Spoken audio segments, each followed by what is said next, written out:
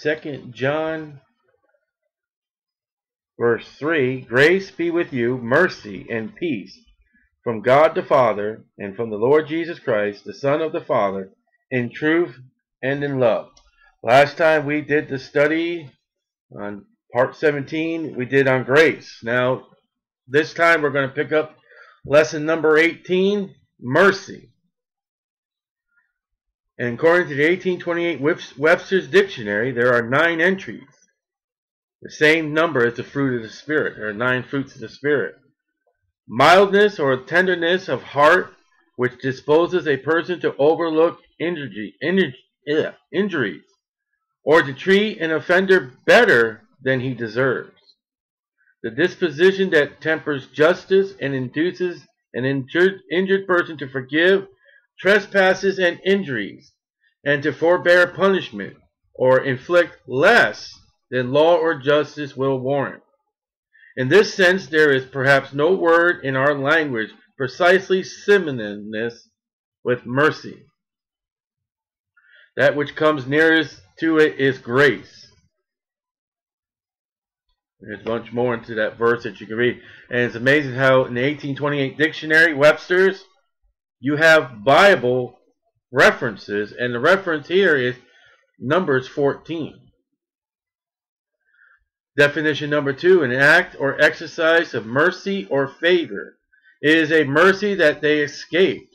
I am not worthy of the least of all thy mercy. Genesis 32. What the dictionary says today. Number 3, pity, compassion, manifested toward a person in distress. And he said, he that shows mercy on him. Luke 10. Verse 4, clemency and bounty, mercy and truth preserve the king, and his throne is upheld by mercy. Proverbs 28. Even quotes the verse. Number 5, charity or the duties of charity. I will have mercy and not sacrifice. Matthew 9. Number 6, grace, favor. 1 Corinthians 7, Jude 2. Number 7, eternal life, the fruit of mercy. I wonder if that one's in today's dictionary, in Webster's. Eternal life, the fruit of mercy. 2 Timothy 1. I wonder if the verses are there. Number 8, pardon. I cry thee mercy with all my heart. Number 9, the act of sparing, or the forbearance of a violent act expected. The prisoner cried for mercy, to be or to lie at the mercy of, to have no means of self-defense, but to be dependent for safety on the mercy or compassion of another, or in the power of that which is irresistible, as to be at the mercy of a foe or of the waves. So, that is the definition of mercy. And one of the things when we were kids, we played a game, and once it got too, hard and all that, we would cry, mercy, mercy.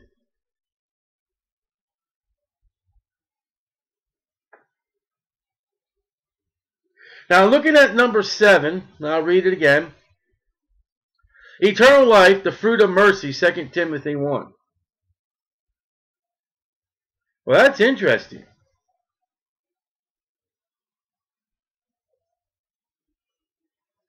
And if we take the eternal life, go to Psalms 103, verse 17. But the mercy of the Lord is from everlasting to everlasting upon them that fear him, and his righteousness unto children's children. That's a great thing to have.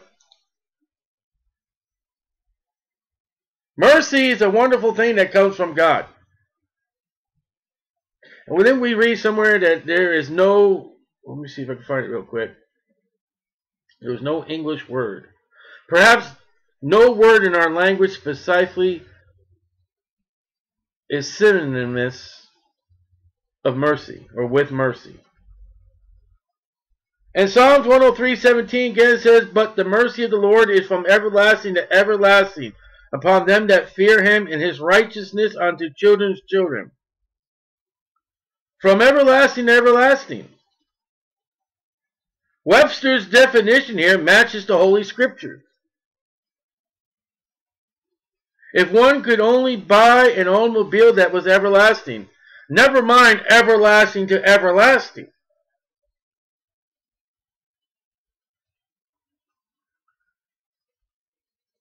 So I get things that are man-made are not equal to the mercy of God.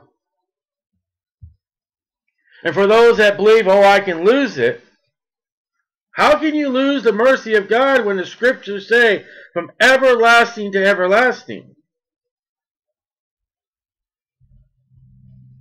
So Psalms 103:17 and the 1828 Webster's Dictionary supports 2 John 2.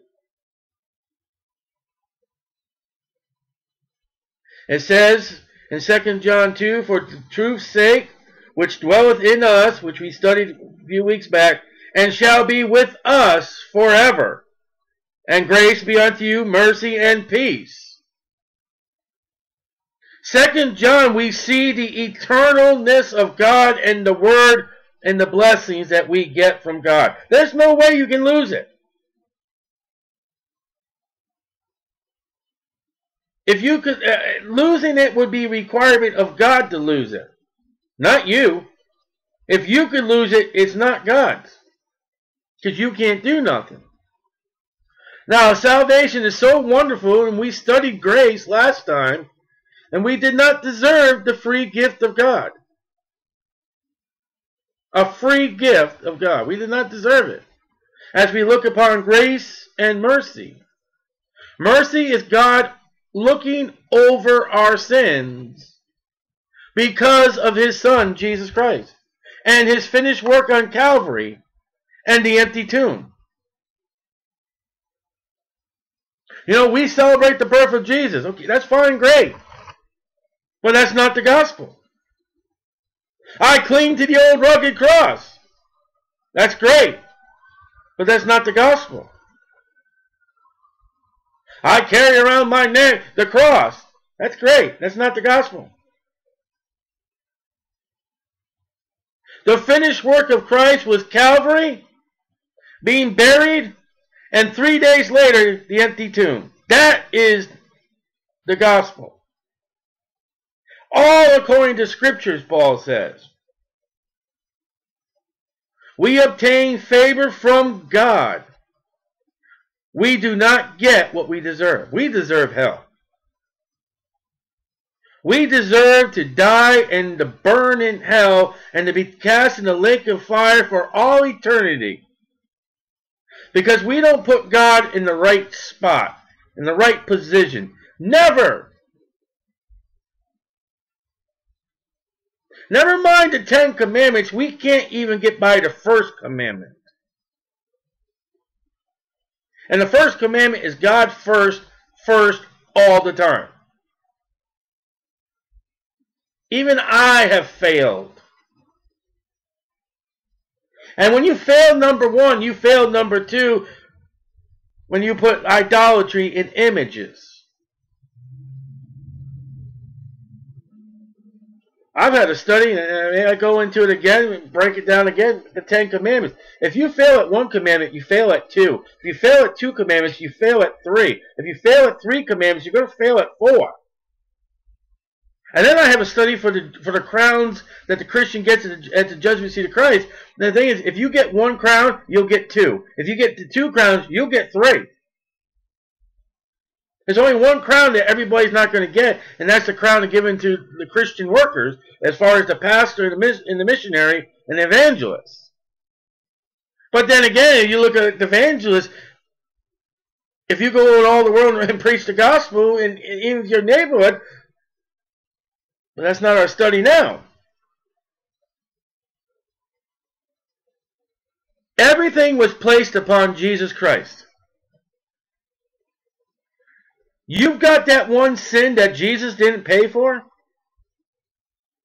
Listen, very old lady, small in stature, And you look at it, I mean, she just looks like, grandma with apple pie, sweet as could be, love her grandchildren. And that woman says, there's no way God could forgive the sin I did. And you look at that woman like, what on earth could this woman do that she is so vile that God could not save her? But the mercy is that God placed it all upon Jesus. And not only that, the Bible says it is everlasting to everlasting.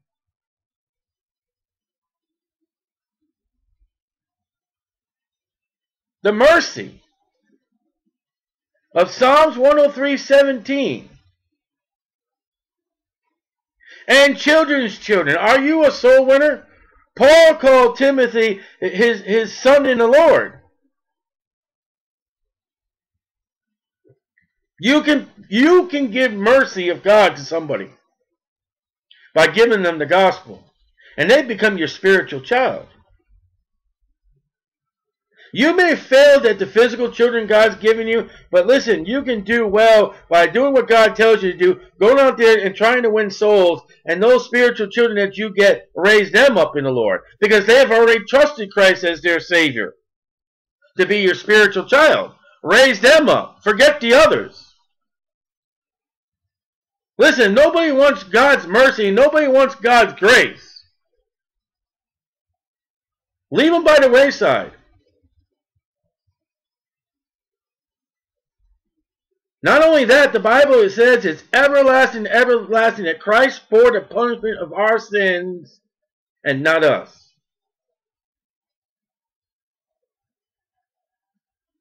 That is for the whole world, but that is for those that are saved.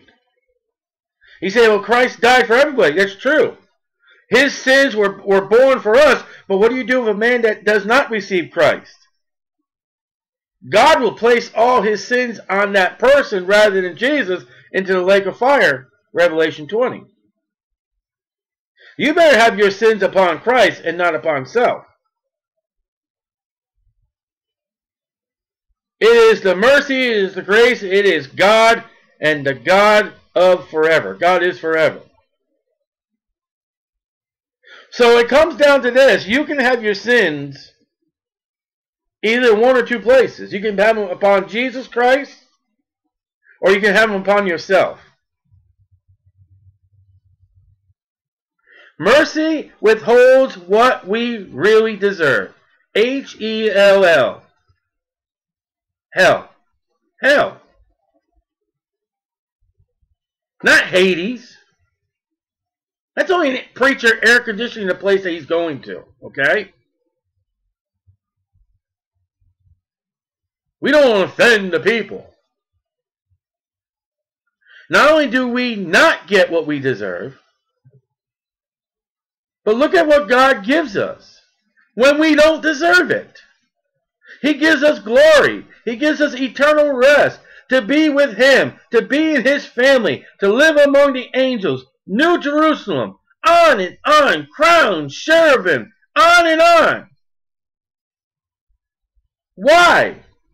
I'm going to get a new body one day. I won't have these ear infections. I won't have these teeth problems. I won't have allergy problems. I won't get the flu no more. Why?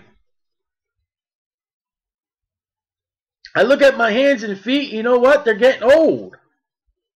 They're getting wrinkly. They're getting shriveled up. My body cracks. My body aches. I'm going to get a new body. Why? Mercy. How come? Jesus Christ. Scripture, John 3:16. For God so loved the world. 276 times mercy is in the Bible. 3 times in James 2:13. Let's go look at James 2:13. Just to see. James 2:13. You find the word mercy 3 times. James 2:13. For he shall have judgment without mercy, that he shewed showed no mercy, and mercy rejoices against judgment. If there's one thing you do not want in your life, is for God not to show you mercy. And then rejoices. Mercy will rejoice when you are judged. You are righteous, God, for throwing that man into hell after what you did through Jesus Christ.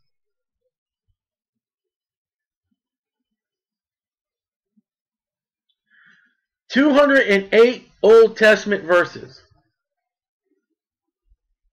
53 New Testament verses. And in the book of Psalms, 99 verses about mercy. Exodus, 20 verses. Isaiah, 10 verses.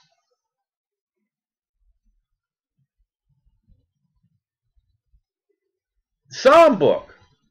Your hymnal in the Bible that the Holy Spirit gives us, 99 verses.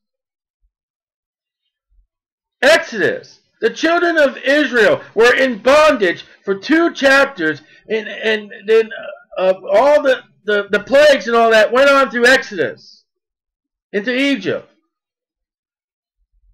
They were treated miserably. God placed the land for the land to throw them out. And God calls them out, and 20 verses of Exodus, you find the mercy. Now, mercy is first found in Genesis 19:19. We'll go there. I've got it written here, so I'll read it. But Genesis 19:19. And just a side note, you can get a copy of this through Sermon Network. There's a link. You can email me. I can send you a link that you can print this. This is not copyrighted. It's free. I'll send you the link. You can print it or read along. Genesis 19:19. Behold now, thy servant hath found grace in thy sight, and thou hast magnified thy mercy. That's an interesting verse, but let's go to it. Let's see what the contents is. 19:19.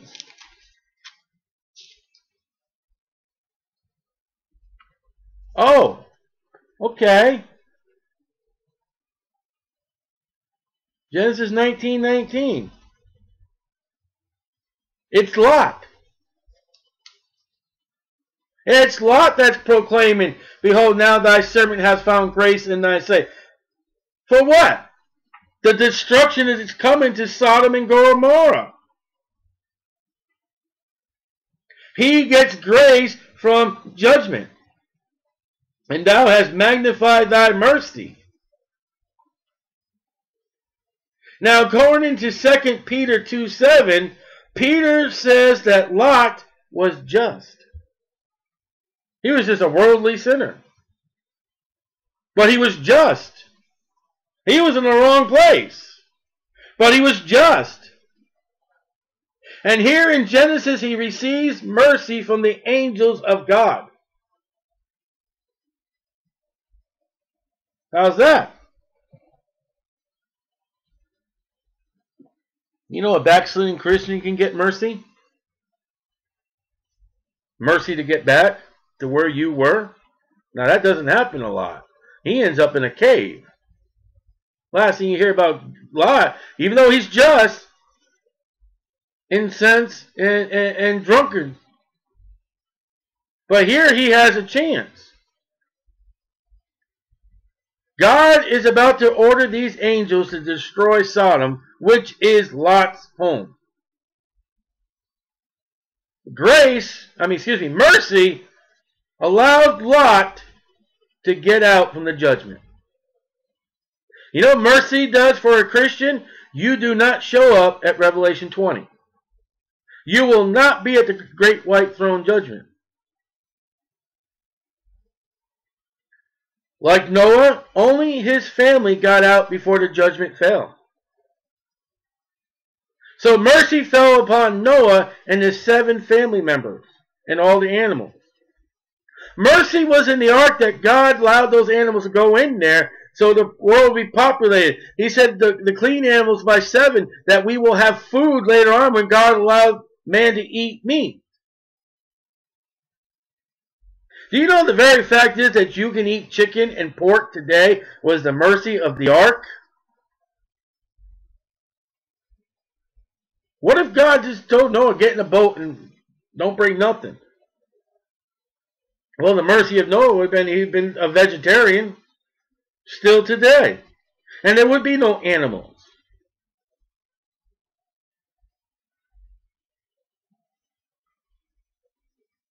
Lot lived in Sodom,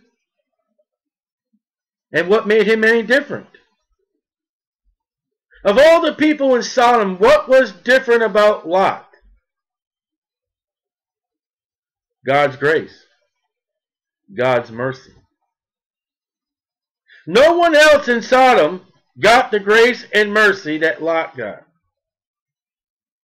No one in the world of Noah's time got the God's grace or mercy that Noah got. No one. When the Lord will call his church home, and those that are raptured out, how are you raptured? God's grace and God's mercy. And everybody else will be left behind. Like Noah and like Lot.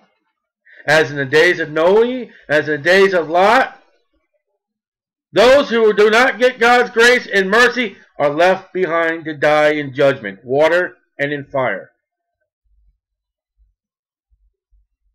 The Antichrist will be the judgment. And then you'll get cast in the lake of fire. Matthew 5:7. Matthew 5:7 is the first New Testament place that mercy shows up. Matthew 5:7. They call this thing, I don't go with big words. It's a Sermon on the Mount. Okay, I'm not gonna give you big words that you don't even know. Big words is so some college can charge you outrageous money so they can have a Coke machine in air-conditioned office while they sit there and change the Word of God and cheat on their wives. And look how much I know. Blow up their heads. Yes, I say it. And I sign my name to it. What? Find me one big, long word that Jesus ever used. Morons out there. 5:7. Blessed are the merciful, for they shall obtain mercy. Reaping what you sow. Oh Lord, I want mercy. Do you show mercy? Be not deceived, God's not mocked. Whatsoever a man soweth, that ye shall also reap. Judge not, lest ye be judged. Have you followed Matthew 7:2? Let's read that, Matthew 7:2, okay? I'm getting sick and tired of people going, judge not, lest ye be judged. And you know the rest of it, you don't even know where it is. Matthew 7:2. Well, let's read 7:1. Judge not, that ye be not judged. For with what judgment ye judge, ye shall be judged, and with what measure you mete, it shall be measured unto you. If you don't show no mercy, God's not going to show you no mercy. There's a man in the Bible, his lordship forgave him a vast amount of money. He run out and somebody owed him $1 and put him in jail. I want my $1. He didn't. He was just forgiven a big debt of money. He walked up to somebody with a little debt and he forces him into jail. He didn't show no mercy like the lordship showed him mercy. So what happened at the end of the story? He lost the mercy. And the lordship put him in jail until he paid all. You better be careful how you treat others because God will treat you. That's mercy. will give out mercy to others if you give mercy out to them. And you don't do it to be saved. Well, I'm going to, so I can go to heaven. No. Absolutely not. You do it because you are saved. You do it to show to what mercy is. After all, mercy is what saved you. God saved you from all your sins, right? Well, I'm going to let my light shine. It's a merciful light.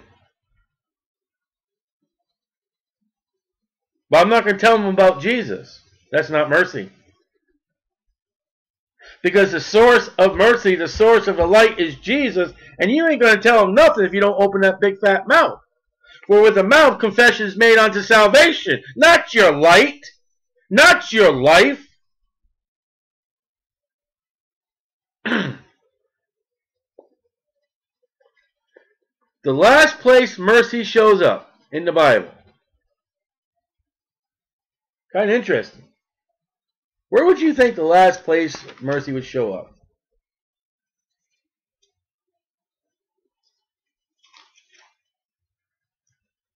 You know a place it does not show up? Revelation. You don't find no mercy in Revelation. And how short do you come up? You go to Jude. Jude 21.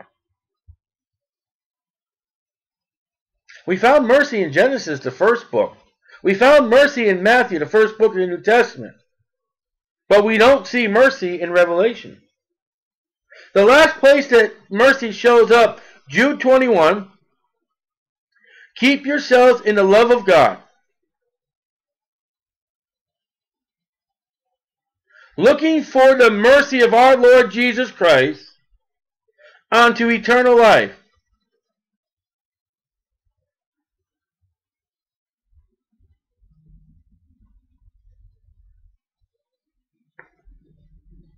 Looking for mercy from our Lord Jesus Christ.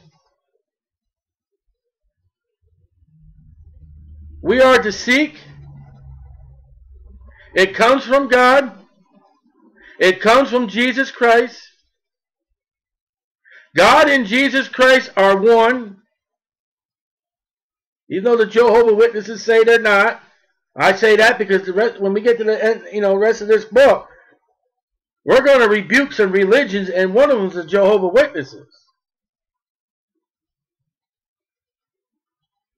The Jehovah's Witnesses say that God and Jesus are not one.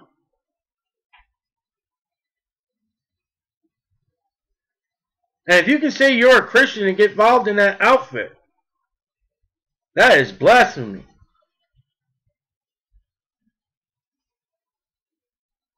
Because we are talking about mercy, and mercy in Jude says God who is love, and from Jesus Christ. So, excuse me. If Jesus Christ and God are one, keep yourselves in the love of God, looking for the mercy of our Lord Jesus Christ unto eternal life.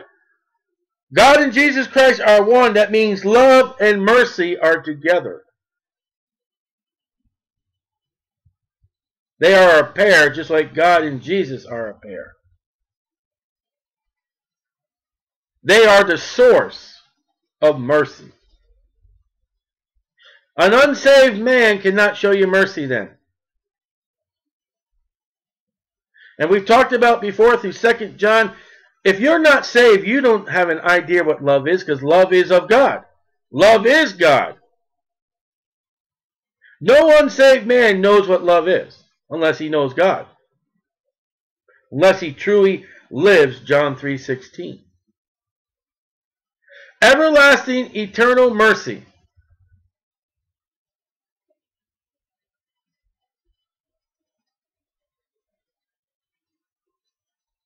And oh, how the Father and the Son are one.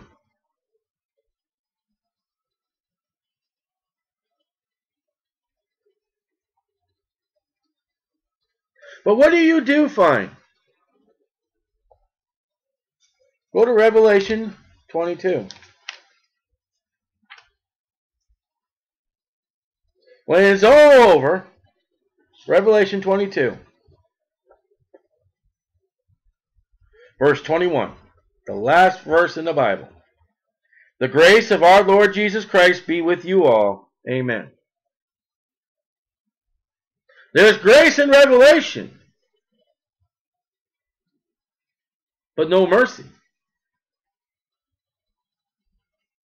You know, once you get to chapter 4 of Revelation, the church is gone. And it don't come back till Jesus comes back. From Revelation 4 to Revelation 19, it's all about the Antichrist, Satan, the devil. Do you know you will not find mercy and grace at all? Never with Satan. Absolutely not.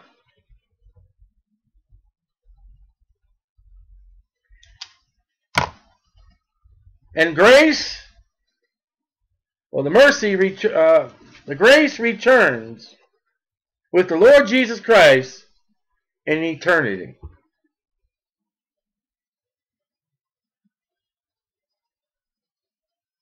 Mercy in eternity has already been dealt with. Judgment is over in Revelation 20. There is no mercy in New Jerusalem. It's all on upon Jesus Christ. Those who will not receive Jesus are in the lake of fire. What will we need mercy in New Jerusalem? We are sinless, or will be sinless. I'm talking present.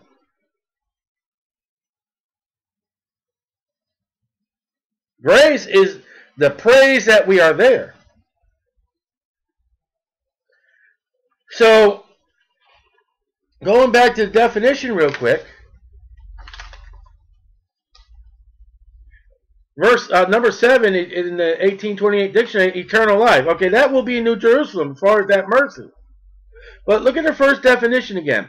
Mildness or tenderness of heart which disposes a person to overlook injury, to treat an offender better than he deserves.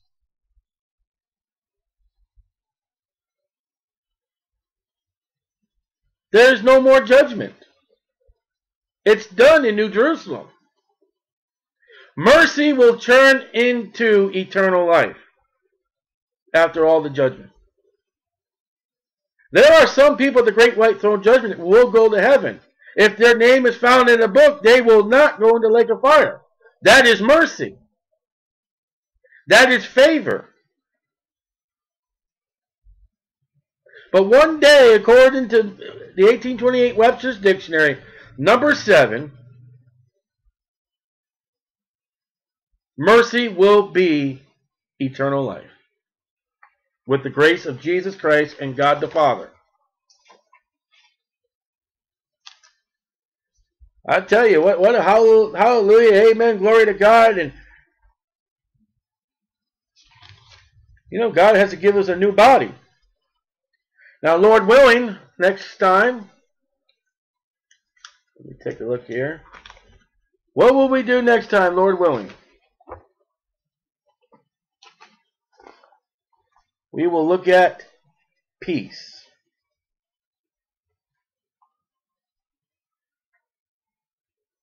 Peace. If you got the grace and mercy of God, are you joyful? Have you been overlooked your sins by Jesus Christ? Are you washed in the blood of the Lamb? If you don't have the grace, you don't have the mercy, you do not have peace. Verse 3 says, from God the Father and from the Lord Jesus Christ.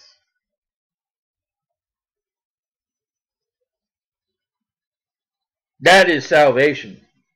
That is, for God so loved the world, he gave his only begotten Son, that whosoever believeth in him shall not perish, but shall have everlasting life.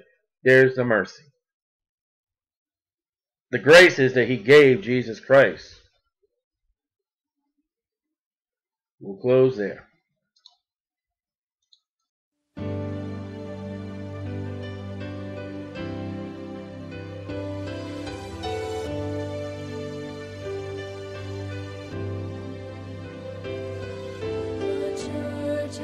remained silent while the world raised its voice. In loud and angry tones they took the lead. But all across creation there's a rumbling in the hills as the chosen ones of God stand up to make His message known. I'm gonna shout it from the housetops, proclaim it from the mountaintops, tell the world around me Jesus saves. I have made my choice, gonna make a joyful noise, the world will hear my voice, Jesus saves.